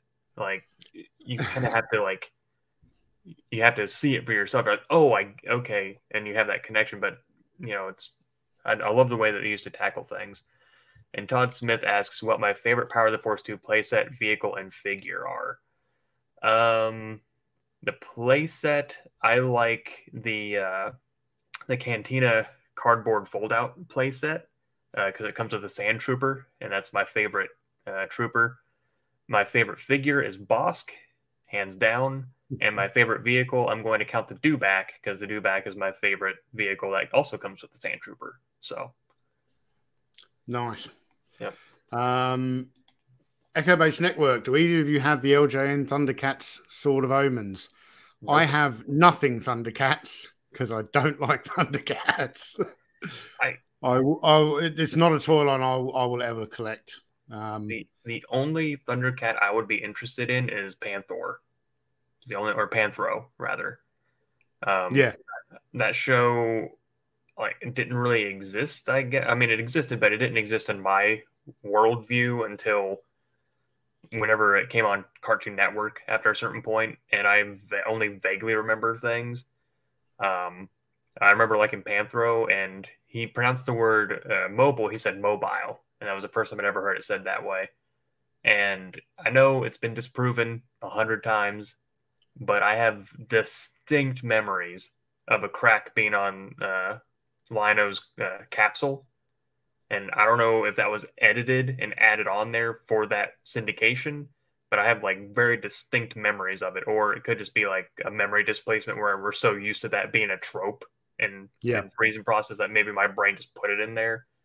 But I know it's not in the script. It's not in the original tease. It's not in anything. I get that it doesn't officially exist, but it just in my brain, it's like locked in there. But I would be interested in Panthro. That's about it. Monkey Boy Cloth Cat, thank you very much. Said Tony went to spend a penny to his reimbursement. Yeah, I also had to stop the cats from fighting. That's why I was gone for a little bit. Damn cats. Grace is working today, so. George Aitken, any toys you have added to other toy lines that are a great match? Well, the first thing that comes to mind is my... So this is the Jackal Armored Fighting Vehicle, which is made for 10-inch figures, but the vehicle is very undersized. So I was actually watching some documentary footage yesterday of Ross Kemp in Afghanistan, where he's with the British, I think he's with the Royal Marines, and they were using Jackals. And I was looking at the footage going, man, this is actually perfectly scaled to Valaverse. So this is a Valaverse figure with a HM Forces vehicle with a Coleco Rambo GPMG on the front and a model 50 cal machine gun on the back that's got the cool ammo can on it. So it's like 4 different toy lines all pieced together. Pretty much all of my toys are toys that I buy for my other toys. like the Gene Stealers I bought because I was like, pretty much like the Gene Stealers, the Kikimora. Like, I'm a big fan of big scary monsters, and I talk about it in your balancing the scales. Is that what that video is called? Tipping the scales, yeah. Tipping the scales, yeah. I talk about it in there. Like, scary monsters are the easiest thing that you can fudge into any toy line, and so I'm always like, oh man, this would be cool for my Action Force. Oh, this would be cool for my Action Force. Like, I hate to be Action Force hell, but it's a new property. Yes, they have their backgrounds, they have their character stories and all that, but it's a new property, so the story's still evolving, and for the time being, I can do whatever the frick I want with it. Yeah. And I'm always buying stuff for my other toys. Like, I have this gigantic, I almost said Gojitron because I saw his name on the screen. This gigantic Cygor on the floor behind me, the new McFarlane one. I bought it because I was like, I got really excited. Gorilla Grodd is a character I don't know really anything about, but I love the character design. He's a gorilla, and I don't know, he's cool. So I have the McFarlane Gorilla Grodd, and I was like, oh, that Animal Warriors of the Kingdom Kickstarter was going on at the time, so I bought a bunch of the Thane gorillas and all. I bought the monkeys. I didn't really care for the cats much, but I bought the monkeys. And I'm like, okay, this is going to be Gorilla Grodd's army, and this Cygor thing is going to be like his heavy muscle. It's going to be like this experiment that he's working on, and then Action Force is going to have to show up because the swarm was gene splicing with monkeys, and like I don't know what you would call it. Immaturity comes to mind. I guess immaturity is the word I'm looking for. But when I look at toys, my kid brain activates and I run through play scenarios in my head and I get all hyped up for them. Then I buy them, then I open them, I review them, and then they sit on my desk for months at a time. So. I know the feeling. Yeah. Lion Convoy, thank you for the super chat. He says, I'm currently changing the shelving of all my Transformers. Help, please. Thomas, me and Sal are in the same boat. I'm getting ready to move house. Sal is trying to declutter his collection. We had a FaceTime chat a few hours before this stream, and he was Sal doesn't have a bedroom or living room. He's just drowning in boxes of toys. Yeah, so I tell people all the time, I'm like, my collection has an apartment. I just live here, and people think I'm joking. And no, it's like, if you've seen what they call the Retroblasting Archives, that kind of room where all the spare toys go, it's like that with a bed in the middle, and that's pretty much what I live in. And some guitars. Yeah, I have I think 13 or 14 guitars the last time I counted. So, and for those that don't know, I studied music in college. That's what my bachelor's is in music, and guitar is my primary instrument.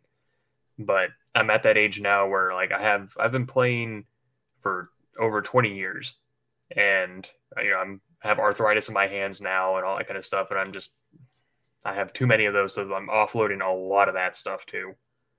Like, I'm going to keep probably what I run into is I'm like, okay, these are my two objectively best guitars, the quality of wood, the setup, the everything. Like, there's a lot of nuance between guitars, and I have objectively my best two. But when I go to sell one, I'm like, oh, but this is the one I played through undergrad, but this is the one this is the oldest guitar I have, this is my first acoustic guitar, and it's sentimental bullshit. Matt Cropsey, thank you for the super chat. It says, Sal, do you have the Sarlacc Pit 4-pack from Target? No, I do not. I believe I've seen that before. Never in person. Yeah, it's probably from about 10 years ago. I had an idea for a video a while back, and I did those 2-part videos on the Star Wars creature feature where I was talking about, and I was going to acquire the Sarlacc Pit, being another Star Wars creature that we didn't get in the original line. Mm-hmm. But man, it was going for a lot of money. was not cheap to pick up. Yeah, there are. But then, like, when I was a kid and I wanted to play Return of the Jedi and I wanted to recreate the Sarlacc pit, I just dug a hole in the backyard. Mm-hmm. That was a custom I started at one point, and then I scrapped it and I threw it out because I didn't make much headway. I was actually going to make a Kenner styled Sarlacc pit, or at least what I think Kenner would have done at that point, and I just never did it. Basically, what I was doing, I was looking for, I guess, kind of plastic molds, I guess, that would resemble snow, like little holes or mounds or whatever, and it was just going to be on cardboard, and it was going to be a picture of the Sarlacc, because that's, I think, what Kenner would have done, is it would have been a printed picture of the Sarlacc with like little plastic things of sand. Yeah. So it wouldn't be made out of resin with loose legs? No. No, it is better than factory injected plastic. But Kieran asks if I still have my Sentinels. I only have one. I ended up selling the other one. Yeah. You ever seen when you go to the beach in a place where, like, you know, the thing from a cuttlefish can wash up on shore? The white, you know what I'm talking about? The white part of a cuttlefish. Mm-hmm. So they used to wash up on the beach in England all the time. We obviously had a lot of cuttlefish in the English Channel, whatever. And I can remember taking 2 of those home from the beach, digging a hole in the backyard, sticking those in, and it was like the beak of the Sarlacc pit. That was... So I'm old enough to remember seeing Star Wars before the One Last Time special edition things that came out in the 90s during that resurgence.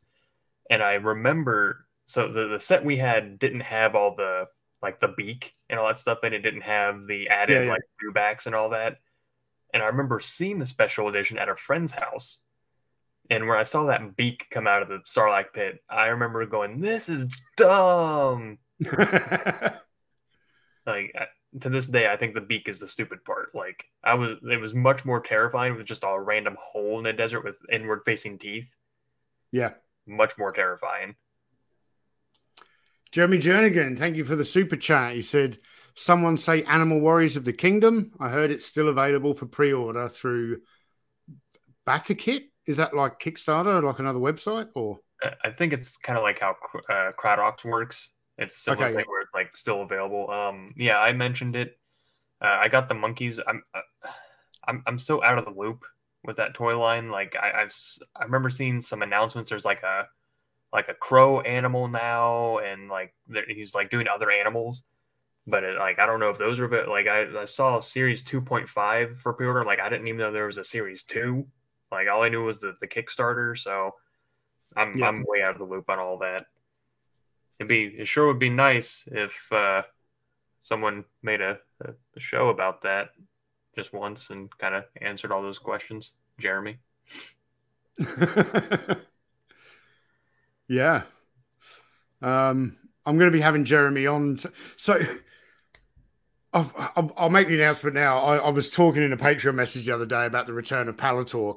I'm going to have Jeremy Jernigan on for a Palatalk, but he's recently moved to another state, I think, in the US. So the Palatalk got delayed because he had moved and then he was kind of waiting for all of his stuff to arrive. And then now that he's ready, I'm now in the process of getting ready to move. So once I get moved and settled, Jeremy, I'll get in touch and we'll schedule it. So give me a couple of weeks to relocate to the new house. Mm-hmm. I'm interested to know how many people we've got in the chat that have seen the first episode of Moon Knight. I know I asked you earlier, Sal, you don't have any interest. If you have seen Moon Knight, type 1 in the chat. If you haven't seen it, type 2 in the chat, and we'll kind of see what's going on here. I have seen it, and I have. If you would like to moon Keith Knight, type 3 in the chat. Or just get a tattoo with I on one cheek and Tony on the other cheek. That's right. Yep, quite a few ones. Also a lot of 2s as well. A lot of 2s. So I watched it. I don't know what is going on with me in Disney Plus. I keep telling people I'm done with Disney Plus. So I wanted to watch the end of Pam and Tommy, right? That only fit. The last episode was only like 2 weeks ago, I think. And then I can't remember if I forgot to cancel my subscription or if I've cancelled it, but I've still got a few weeks left on it, you know, because you pay it monthly. And if you cancel it the day after you've paid for it, you still got it for another 29 days or whatever it is. Anyway, out of the blue the other day, I get an email from Disney Plus saying, you know, now available on Disney Plus, Moon Knight. And I clicked on it and going, oh, my Disney Plus is still working. I'll just sit down and watch this. And holy shit, man, it is the best Disney Plus anything so far. Really? Yeah. I think it is Oscar Isaac's best performance of his entire career. Like, obviously, I think it's a 6-part series. There's 5 more to go. Michael Schaefer, this is not an April Fool's joke. It's the 3rd of April here. I'm being deadly serious. So I know nothing about the character, right? I've never read the comics. I don't even think I knew I don't even think I've ever heard the name of the character before. It was so refreshing. Oscar Isaac plays a character who is basically suffering from mental illness and schizophrenia, you know. Yeah. Moon Knight, superhero who's possessed by an Egyptian god. Yeah, Moon Knight. I get him, and I've always said Phantom X, but people say it's Phantomix or whatever. It's another character that dresses all in white, has a coat and all that. Yeah, but they both have like multiple personality disorder or something.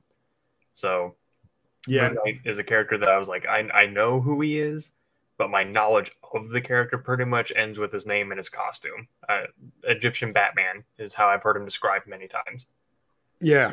So, well, I watched the first episode. It was very, very character driven. His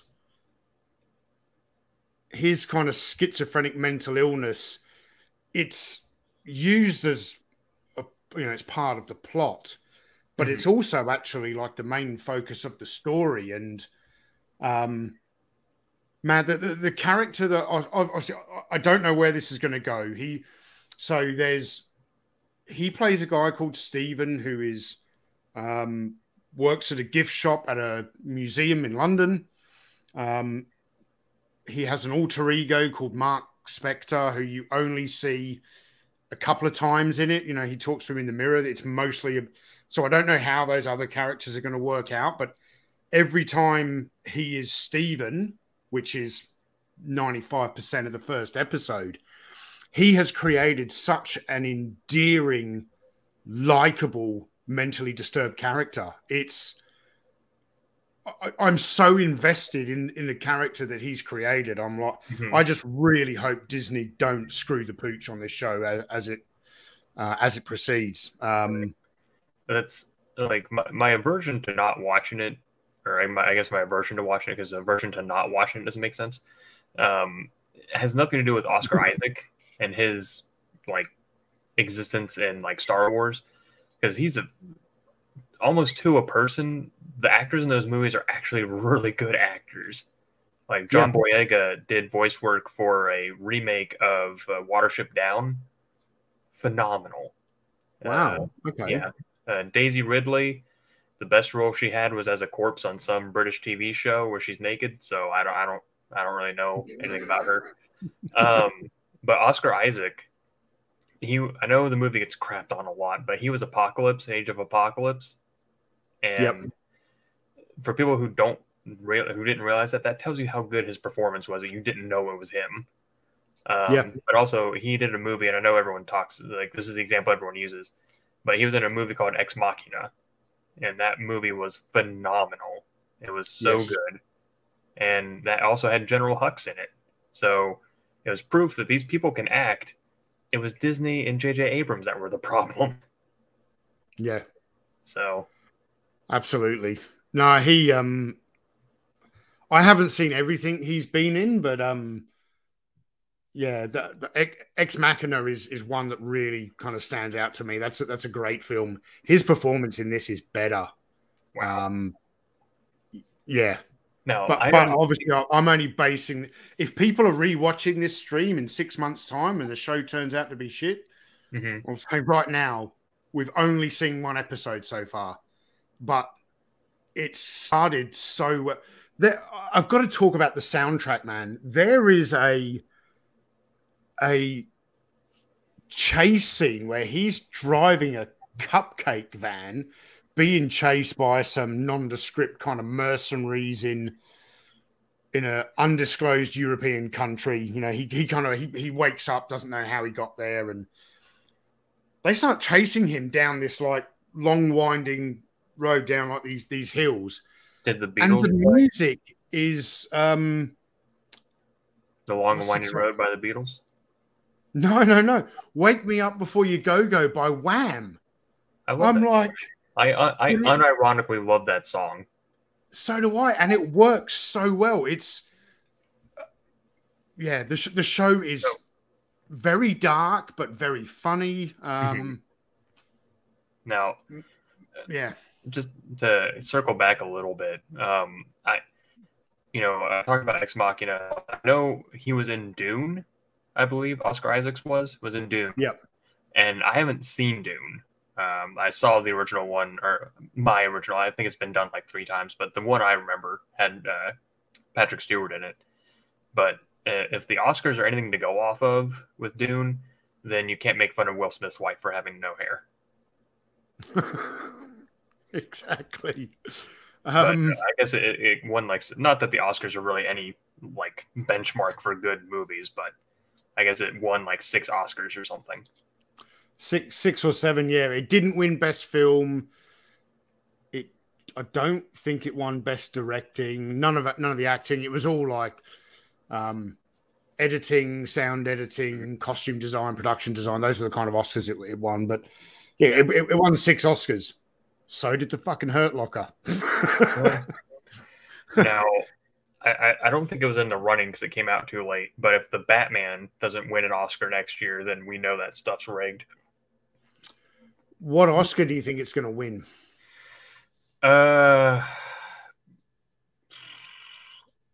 wouldn't say Best Leading Actor, because even though I very much liked the movie, I don't think Robert Pattinson did much acting necessarily. Supporting roles, I think Colin Farrell has a strong chance because, or at the very least, best makeup, because holy shit, like he looked nothing like Colin Farrell. If Zoe doesn't win, like, I don't know, sexiest support or something, then I'm gonna riot. I'll be a one-man riot. Because I know Bobby doesn't like that Catwoman. She's my favorite Catwoman now. Like, yeah, same. Down, bar none. So same. But I was talking to Bobby about this, and I have a friend at work that will periodically just talk for hours about it. I have some theories about where the sequel to Batman might be going. Okay. I know it's loosely based on Halloween, but I noticed this, and no one else seems to have noticed it. Everyone else says otherwise. In the end scene, or the end, I guess, battle confrontation, he injects himself. Like, he has a little patch in his suit that he opens up and injects himself with something. And people all thought it was adrenaline. Mm-hmm. I think it's venom. Because, and I texted to you guys in the group chat, like, as soon as I saw it, because it was green. Adrenaline's not green. Like, he injected himself with something green, and if it was just adrenaline, why did he hesitate? Like, because he pulls it out and he kind of stops himself a little bit and then injects him, because he knows what it is. So I think that we'll end up seeing Bane at some point. And since the Riddler is in Arkham, ideally, I don't want them to utilize the Riddler heavily in the sequel because he's in Arkham. Like, he can still do Riddler-y things. Like, he had this, big plot or something set up because maybe him going to Arkham was part of it. Maybe he's just that far ahead of Batman. But we have the Joker, who you guys have seen the movie, like that makeup alone would have gotten an Oscar. But I think we're going to see the Scarecrow in the next one because Jonathan Crane is a doctor at Arkham Asylum, and both of those characters are in Arkham. So, yeah. So I never I thought he injected himself with adrenaline as well, but now that you've said that, and I kind of look back on it, I'm like, yeah, because they never explain what it is in the film, and yeah, it is. It's almost like fluorescent green. Yeah, I think you might be onto something, Sal. And that's I think we'll see Bane, and Michael Schaefer brings it up right here. In the Tales of the Dark Knight series, Batman got hooked on using venom, and that's why Bane is addicted, because it's an addictive property. That's why Bane uses it, and I think his hesitation is like, you know, where does the venom come from? It's I want to say it's a plant.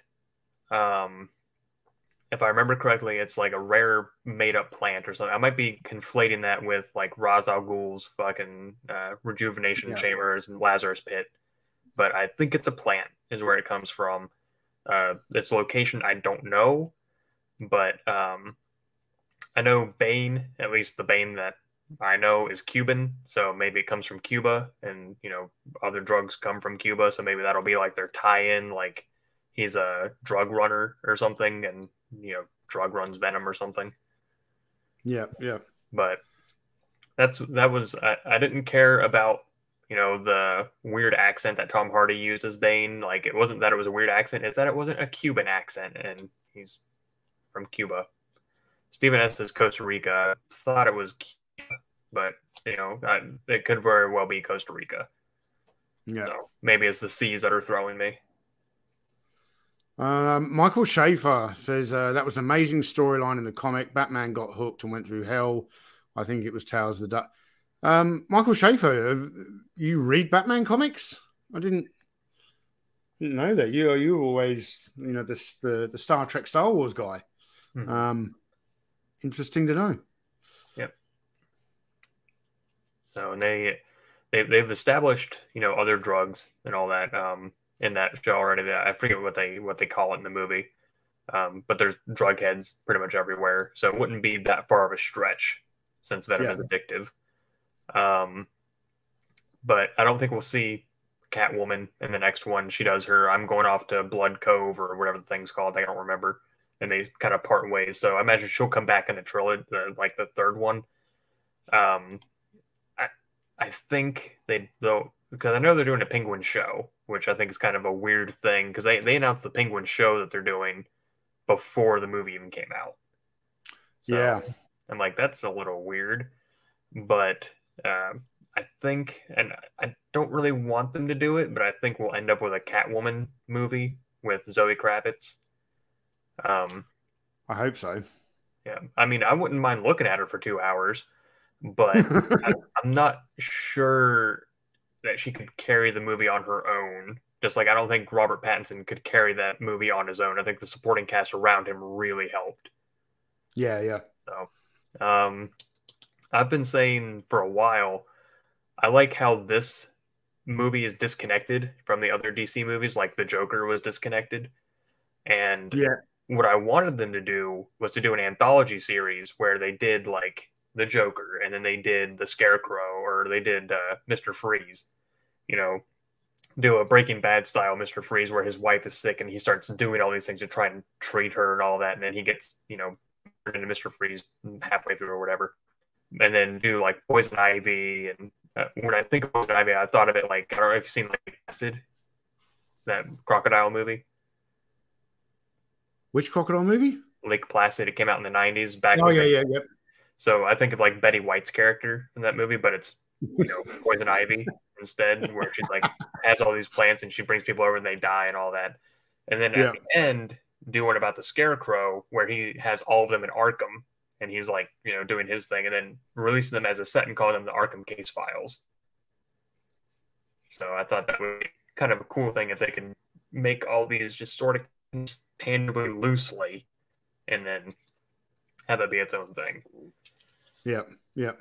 Because, like Ryan, as much as I'd love to see like Killer Croc and Man Bat and Clayface and all those things, they have to establish early on that the rules of that universe allow for them to exist, and this Batman, those characters will never exist.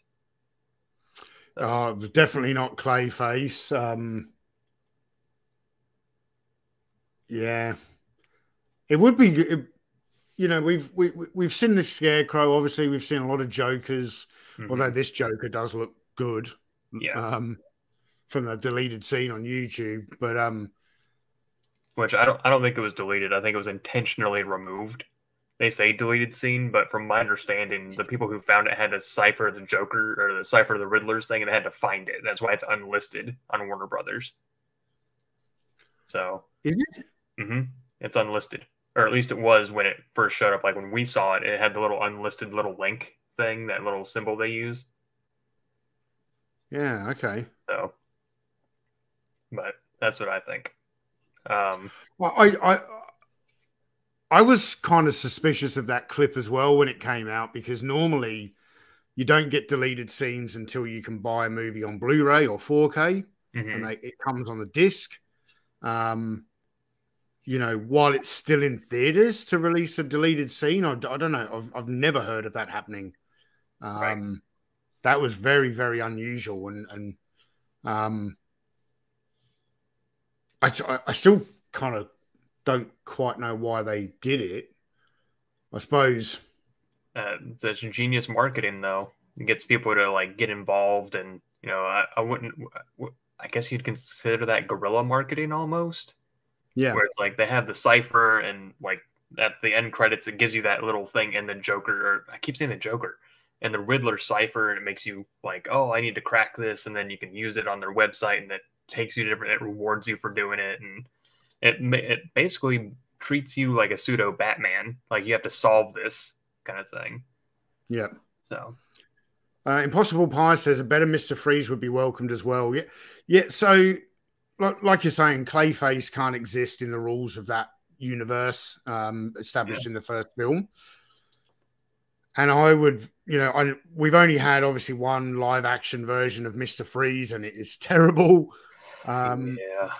Rather than seeing Bane for the third time, or Joker, or whoever, again, another Two-Face, I would like to see a good version of Mr. Freeze. I think that would be awesome. Oh yeah. There's a lot of potential for a lot of his. I mean, Batman and Spider-Man arguably have the best rogues gallery out of any superheroes ever. Yeah.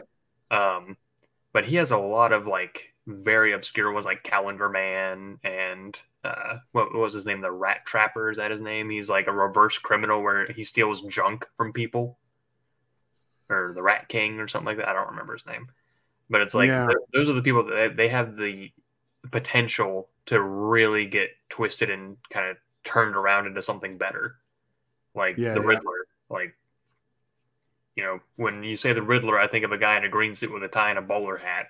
But the Riddler is very different, and it's really good. Go to Ratcatcher, that's his name. Okay, Ratcatcher. Yeah. He's such a dumb character. But I wonder if he's going to catch Desert Rat. Nah.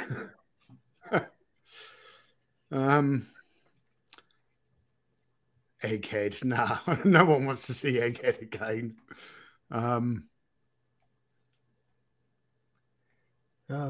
You talk about the rogues gallery. I think Desert Rat's already got a pretty good rogues gallery of villains. Bone Collector and Kerak. No, not a superhero.